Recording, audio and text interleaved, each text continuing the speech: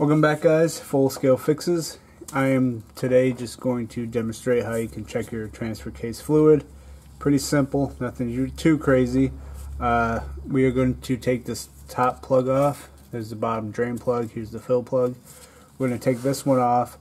It should be a 10mm hex socket, Allen wrench style. I do only have a 3/8, so we're going to try that. But just going to take that off and then check the level, and that's it.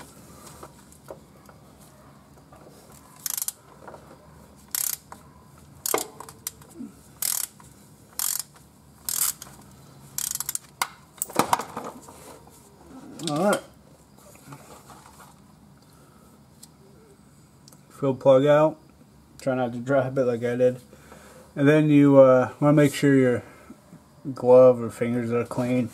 Now all you're going to do is take like your pinky and kind of stick it in there level. And see if you've got fluid.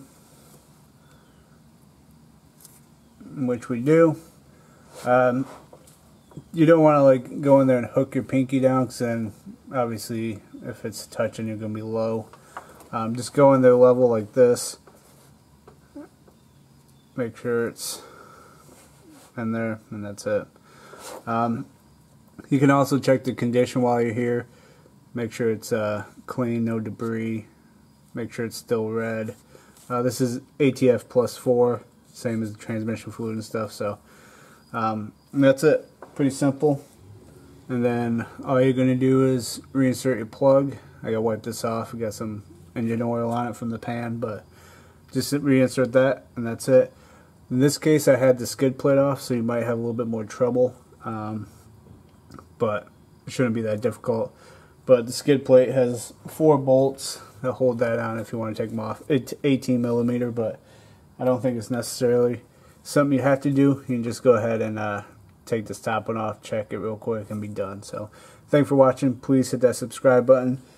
Check out the other videos in this playlist and the other playlists on the channel. And thank you for supporting. I'll see you guys next time.